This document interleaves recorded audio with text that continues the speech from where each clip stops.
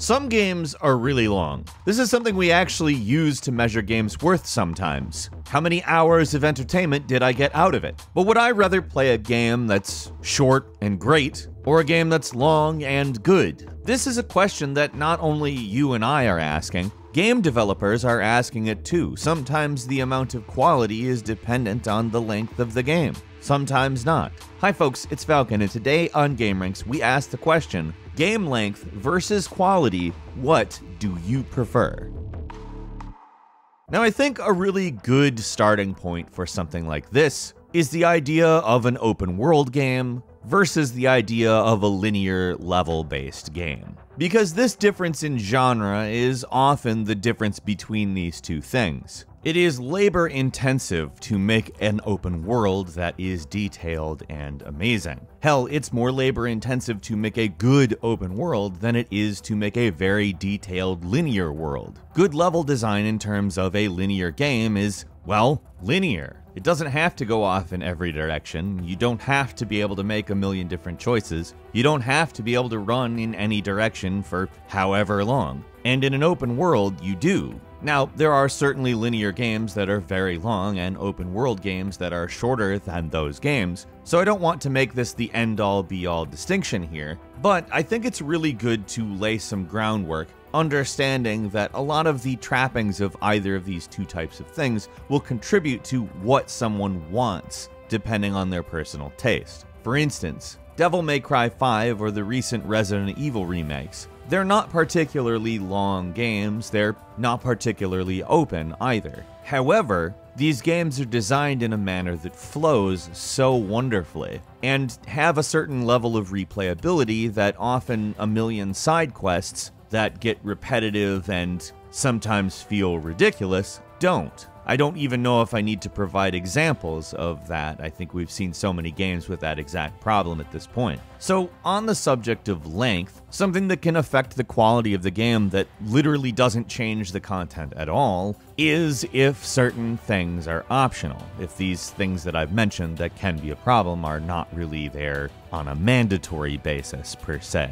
Like, let's say the core game in an open world is really good. They've done a great job with the story, the gameplay mechanics are phenomenal, and the world itself, be it the actual geometry or atmosphere. In some cases, I want to spend more time in that world. This then causes me to go ahead and say, well, maybe these kind of busy work quests aren't really the worst thing. I'm taking in the local flavor, so to speak, because there's always some spin on it, whether it's aesthetic or mechanical. There's a reason they made Assassin's Creed Odyssey. There's a reason they made Witcher 3. Everybody has their own ideas as to what something should be, and Witcher 3 is a game that does a phenomenal job with all of its side content. I do tend to want to do Witcher 3 side content. But the way it happens in Witcher 3 as compared to Assassin's Creed Odyssey is you often wander into it and it just happens. It's not that you are obligated to it or sent to it or made to do it. Instead, it just feels like something happening in the world that you can take part in. I think Assassin's Creed Odyssey is a great game and I really enjoy it. However, I think it kinda makes a lot of stuff mandatory that shouldn't be, given how sometimes intrinsically linked that content is to the leveling system. It's not necessarily that these side quests are all of a low quality. Some are. I'm not going to say that they all are bangers or anything. But when they're not optional, they seem basically entirely there to extend the length of a game. Hell, even the Final Fantasy VII Remake, which isn't the most open world game you've ever played in your life, still has a bit of a side quest problem in some people's eyes. I've seen more than a few people levy the criticism against this game that it does everything it can to stretch out what is kind of a 20-hour game into a 30-hour game. But again, here comes back the justification. I'm there for it. That world is so effectively realized, the characters so well written and voiced. I don't care how tedious it is, I enjoy it personally.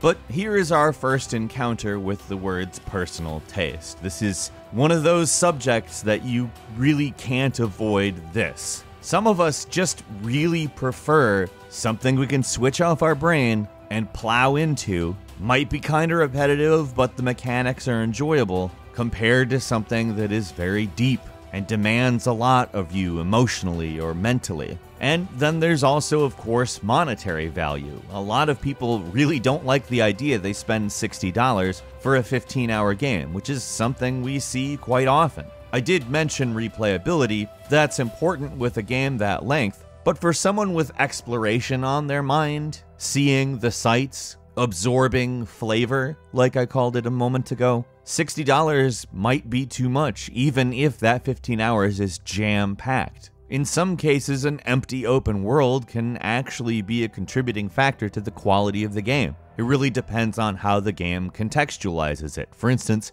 a number of action RPGs have fairly barren worlds, but they build the atmosphere so well it's not that important. But then again, who are you as well? Where are you in life? If I'm a teenager and I'm looking to fill up all of the abundance of time I have, I'm probably going to want games that are longer. If I'm married with kids, I'm probably going to want more bang for my buck in less time. There's also just a certain level of patience that I have for a game now. If a game takes forever to get going, I have a bit of an aversion to it nowadays, because that's telling me this game is spending as much time as it can before we get to the real stuff, essentially so it can take more time. What it really comes down to is the difference between a marathon and a sprint. In a sprint, you go very hard for a short period of time. You should be pretty tired afterwards because you packed all of that work into a short period of time. A marathon, on the other hand, really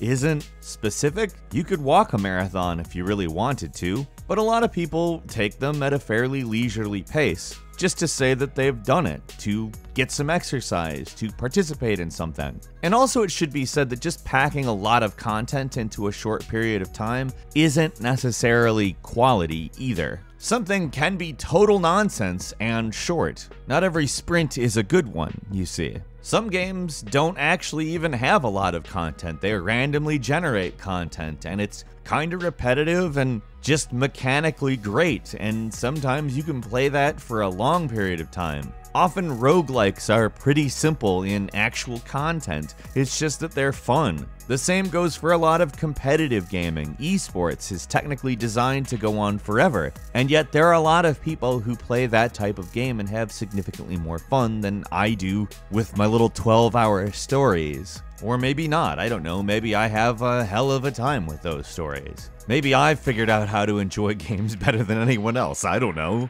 Probably not. But the distinction I think we're having to draw here is ultimately one of quality, period. Yes, taste has a big factor in what kind of game you're going to want, whether it be an open-ended, long-form title with a lot of side quests, or a linear game where they pack a lot of story and events into a line that you follow. But still, I think the interesting thing you're going to find is that one way or the other, it really is about quality. I told you a short game can be bad, and it probably sounded like a slightly redundant statement, like, game length isn't actually what tells you if the game is good or bad. But when I see people argue about this topic, it often devolves into that. Long games versus short games, linear versus open. And that's really just not it. It's just that what denotes quality in either of these types of games is actually kind of different. If I'm playing an open-ended game with a lot of side quests, it really is about if it sells me on the world. If I'm playing a shorter game with a lot of events, character development, and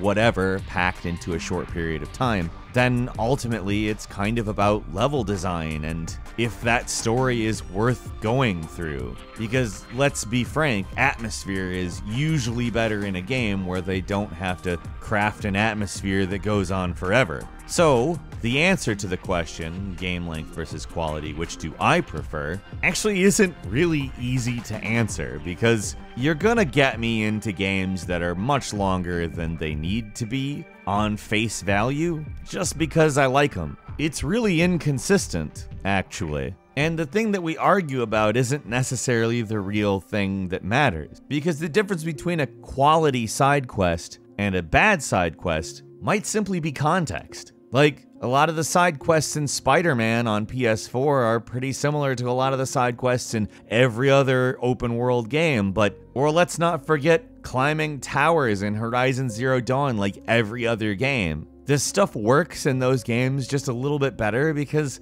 everything does. So we can't really nail down which one is better per se, but you can decide which one you like more. But ultimately, you're also kind of saying which one you consider to be quality, regardless of game length. So which is it? Leave us a comment, let us know what you think. If you like this video, click like. If you're not subscribed, now's a great time to do so. We upload brand new videos every single day, so click subscribe and don't forget to click the notification bell. As always, we thank you very much for watching this video. I'm Falcon. You can follow me on Twitter at Falcon the Hero. We'll see you next time right here on gameranx.